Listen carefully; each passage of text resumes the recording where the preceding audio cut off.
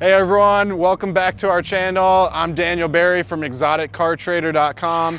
I'm the sales manager here, and today I have another piece of inventory I would love to show you guys. This here is a 1973 Ford Bronco. It's a full frame-off restoration, and it was built by Nick's Tricks up in North Carolina. If you're not familiar with them, you should take a look at some of their work because they specialize in early Bronco restorations, and they do an amazing job. I've seen a lot of Bronco builds, and I was very impressed with the quality and craftsmanship on this one. Now this one is sold and it is heading out to California, but we still do have it in our possession, and we wanted to go over it with you and show you a little bit of what's done on it, what's unique, and some ideas that you might have for your own build. Or if you're looking for Broncos, maybe it'll be an idea of something that you can add on when you already purchased one. Like I said, this is a 73. It was a full frame-off restoration. The body was in kind of rough shape. It was completely chemical stripped down to the metal. It was repainted. Now this is a Buckingham Blue Metallic is the name of the paint on this.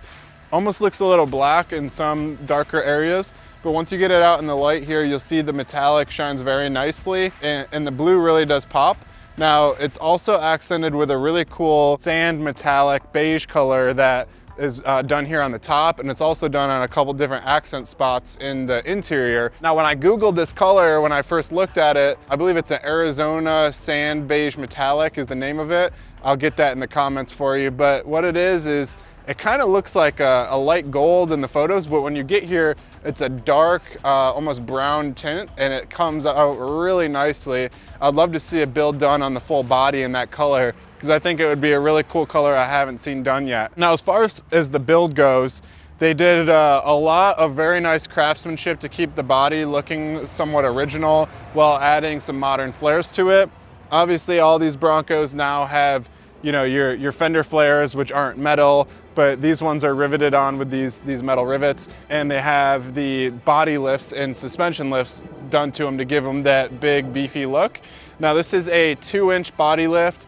It's a 3.5-inch suspension lift, and it's sitting here on 35-inch Toyo tires. And we have some 15-inch Mickey Thompson wheels that are on it. Now you can't see behind the wheels, but it's got 4-wheel disc brakes, obviously power brakes, power steering, so it handles very nicely. You're able to stop very easily. But what really is a huge selling point on this truck is the motor in it. Now I've done Coyote swapped ones, rebuilt 302, even 351s, just everything. Now this is a first for me on this one. This is a 408 cubic inch Anderson built motor. You'll go ahead and see the Anderson Performance stamp right on the back here on the firewall. So you already know the specs on it, which is I think a really cool idea that some motor builders should be doing if they aren't already, by having it stamped here on the firewall so you can see exactly the setup on it, the serial number. You can see everything about it, what kind of cams in it, how many cubic inches. Now it's got some pretty intense setup as far as the heads go on it. It's got stainless headers that are connected to a custom stainless steel exhaust. So it's got a very deep, aggressive sound to it. Performance wise, it's got electronic fuel injection, which is a mass flow EFI setup. I really like that. Usually I've had a couple like the Holly Snapper and different EFI setups that I didn't really care for. This one I've had nothing but, you know, good things happen with it. It runs very nicely. It starts up very easily. It doesn't ever short when you get on the gas where it's not getting enough fuel to it or anything like that. I haven't had any issues with vacuum lines or anything. So overall, the motor setup is amazing on it. It's got this huge aluminum radiator here that keeps it very cool, great temperature. Obviously you can see right on it that it's custom built here by Nick's Tricks. There's a couple of small stamps like this that are shown on here. One of them being on the side that I didn't touch on yet was this custom stamp that they have for the Bronco logo. Now the weird thing with that is usually they have the metal logo on here, and I usually don't care for like a sticker or vinyl or paint for the logo, but that one actually seems to fit very nicely on it, and it's cleared over, so it's on there for good. And I actually kind of like the look of it. It's a little bit different. I would think on paper it would almost sound a little cheap or cheesy, but it doesn't do that for me. It looks very nice. I love driving this car because of the performance aspect on it. It makes really good power. It sounds excellent with that custom fabricated exhaust like I was talking about. And this motor here is actually hooked up to a C4 3-speed transmission. Now the transmission is very smooth. It shifts very nicely. I think it's a great transmission for this truck. A lot of them are obviously manual. Now this one isn't, but it definitely gives you the ease to drive it with the comfort, and it has AC set up on it. You'll see the vintage air switches here on the interior once we get inside. But the C4 is a great transmission for it. And if you are someone that doesn't know how to drive a clutch, or maybe you wanted your wife or children or whoever to drive it that's not maybe as comfortable with a bulky stick shift, this is a great transmission and great setup. I would definitely do business with Anderson Performance again if I have the opportunity, because I'm really loving the setup on this truck right now. If you hop inside, this is a fully custom built interior on this thing. You'll see that some of the top color actually carries over to the door panels and a few other small accents like the center console, which I really like. Now, there's nothing stock about this interior when you really sit down and look at it. You got 6-way power seats in here.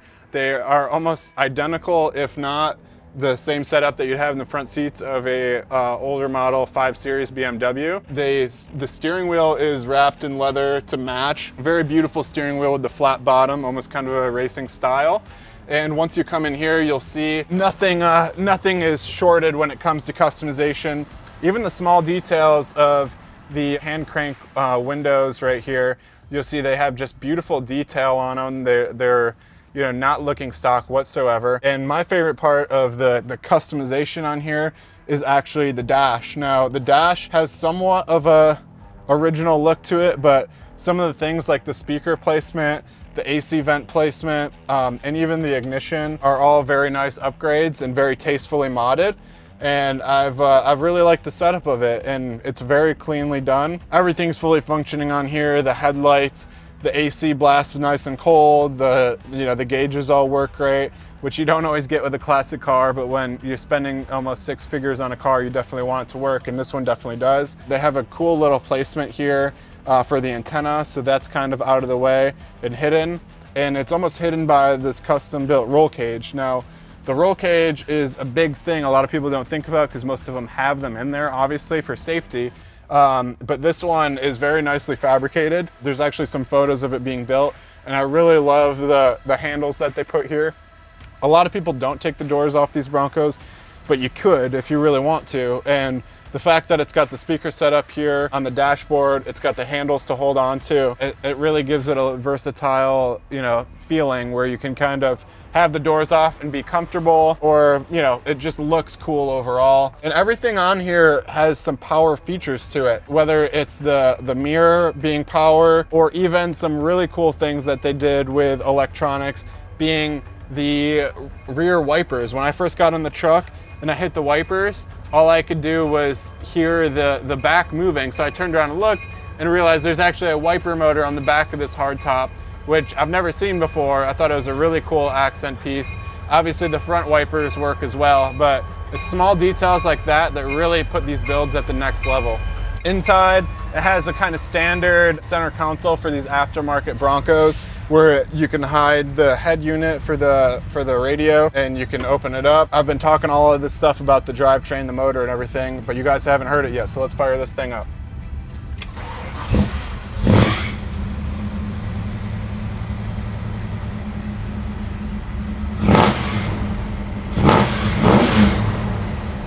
So this is obviously the full American muscle, and you can hear it. They have a really nice custom exhaust setup coming out the sides here, and if you crouch down, you'll see beautiful welds. It's just very polished, kind of industrial look.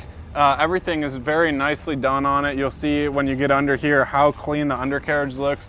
The frame is just as clean as the rest of the body. And when they did take the body apart, they did do a full Line X underneath the truck and on the interior of the truck, just to keep it from rusting. Now in the back setup, you'll see what I was talking about here with the wiper motors. It's just a really cool build, and there's a lot of small detail that went into it. I'm very happy to be able to sell this truck, and I'm hoping to get more of Nick's Tricks builds in the future. If you have a Bronco that you're looking for, or if you have any questions on this one or any others that we have, check us out at exoticcartrader.com.